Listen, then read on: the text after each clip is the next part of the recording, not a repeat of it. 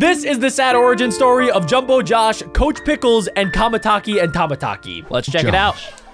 Jumbo Josh. Not always evil. He's so realistic looking. What the heck, dude? Low-key, that's an ugly baby. His sad. Oh, he's so sad.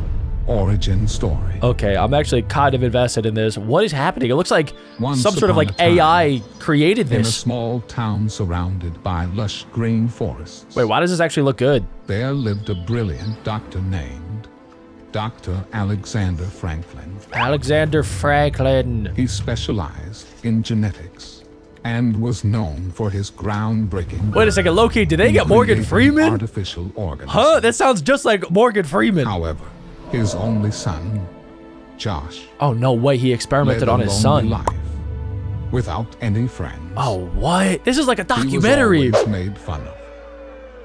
His gentle nature and introverted personality dude, that's made so it sad. difficult for him to connect with others.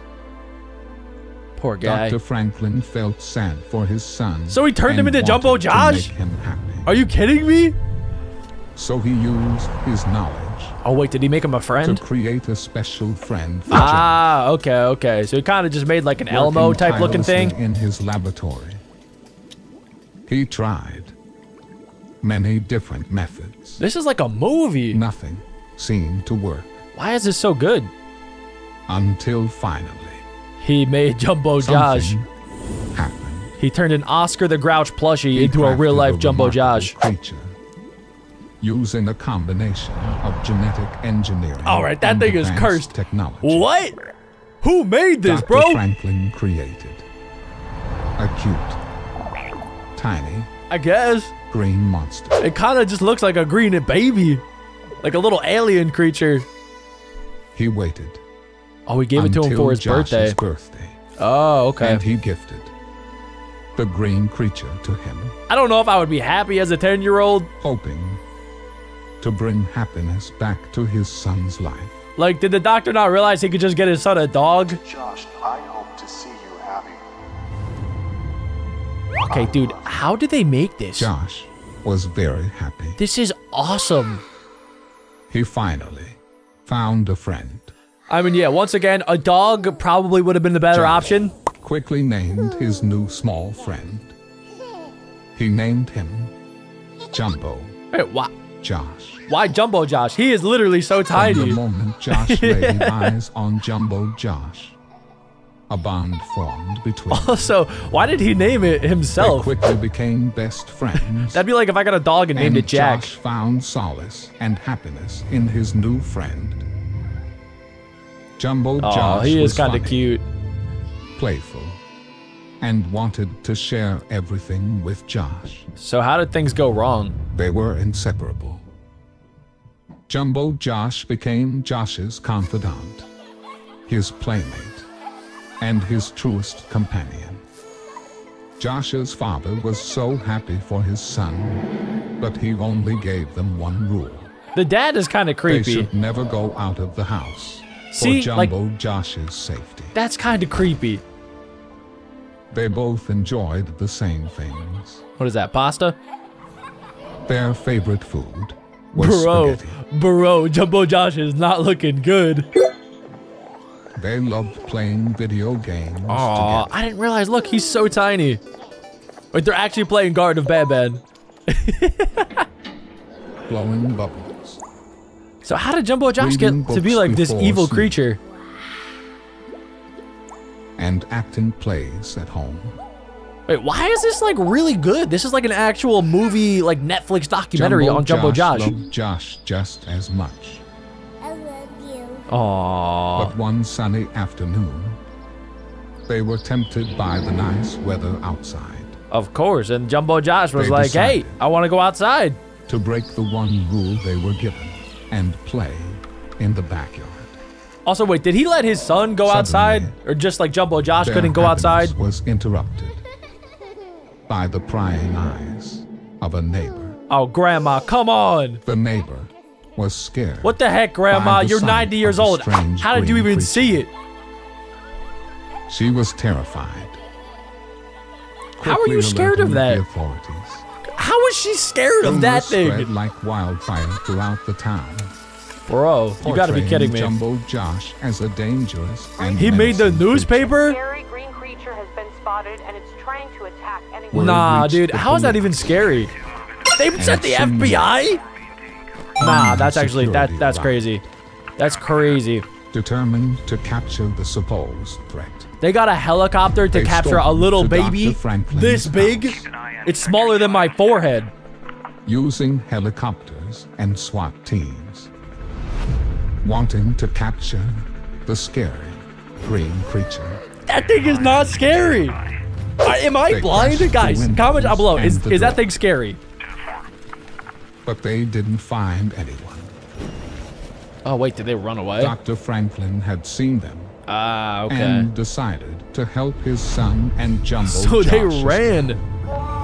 Wait, but why the son? In the woods nearby. Why couldn't you just, like, get rid of Jumbo Josh? And led him into the forest, wanting to hide. Oh, no, dude.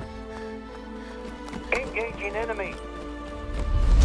As the authorities chased them, Okay, they raced through the trees. Huge guns. Their hearts pounding with fear.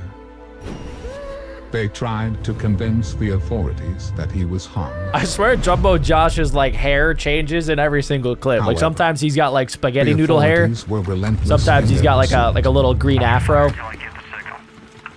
They closed in on them. Unit 5, set up a perimeter with Unit 6. Unit 7, do a sweep of Sector 2 and report. Are they gonna find Jumbo Josh? Tranquilizer bombs in an attempt to capture Jumbo Josh. Really? Why do they think he's so dangerous?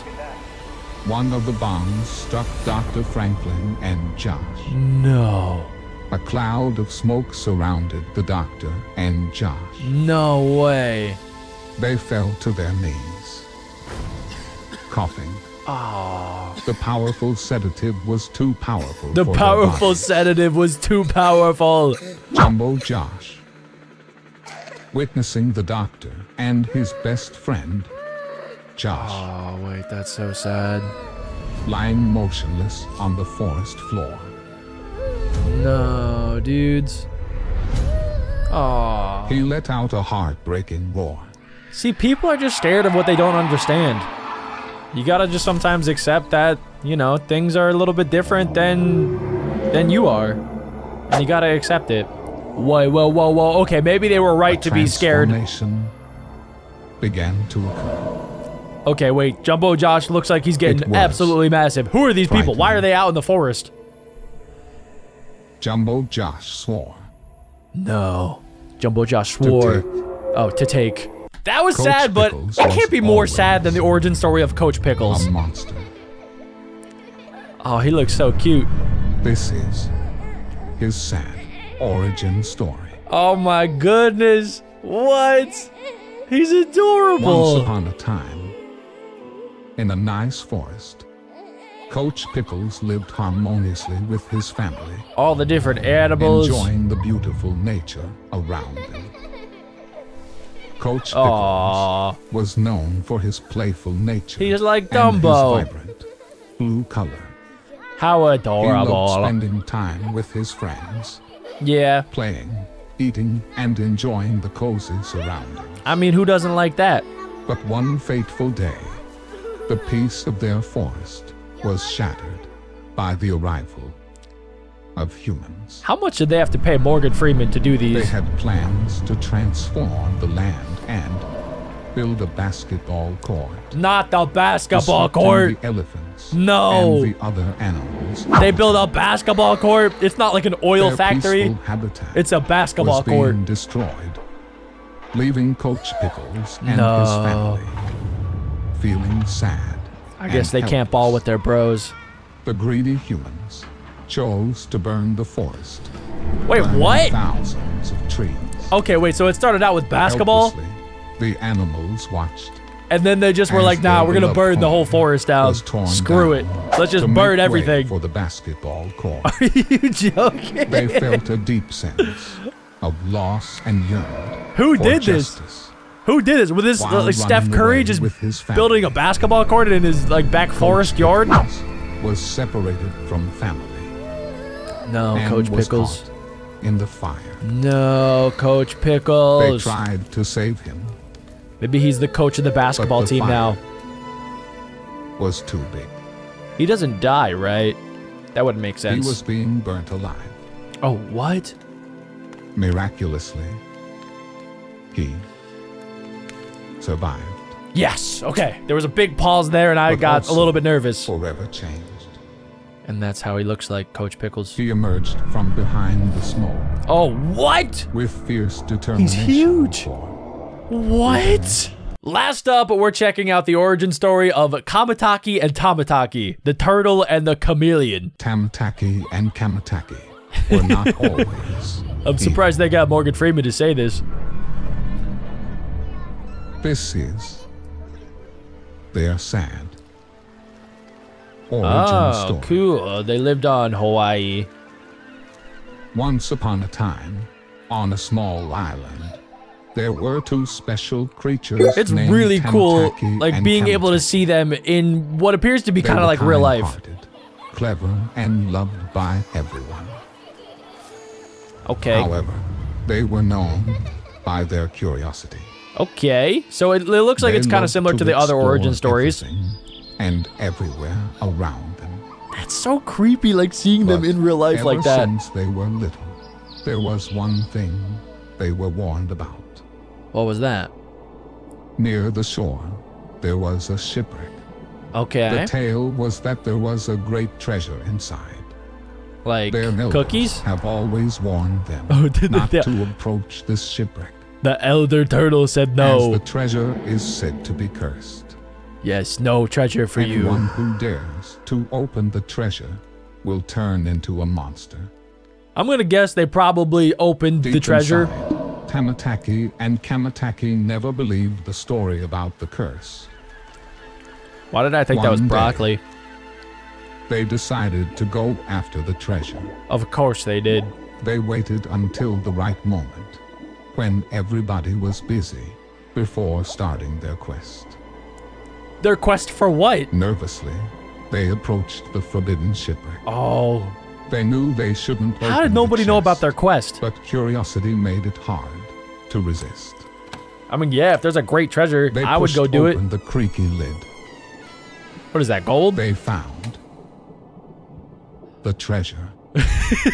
It looks like gold. Surprisingly, nothing happened. But why would they want gold? They laughed and took the treasure with them. Reaching the shore, Tamataki and Kamataki started to boast of what they did. Well, that's probably not a good When idea. suddenly, black smoke came out of the treasure chest.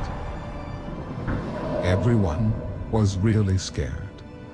Yeah, I would The be black too. smoke started engulfing Tamataki Nope. and Kamataki. Nope, they're gonna turn giant. Look at all the Terrified, animals. They asked their friends for help. But it was too late. Sorry, guys. They turned into an evil monster. I guess if we learned anything today, don't mess with evil monsters and don't go after cursed treasure. If you guys enjoyed, make sure you leave a like and click this video to see more.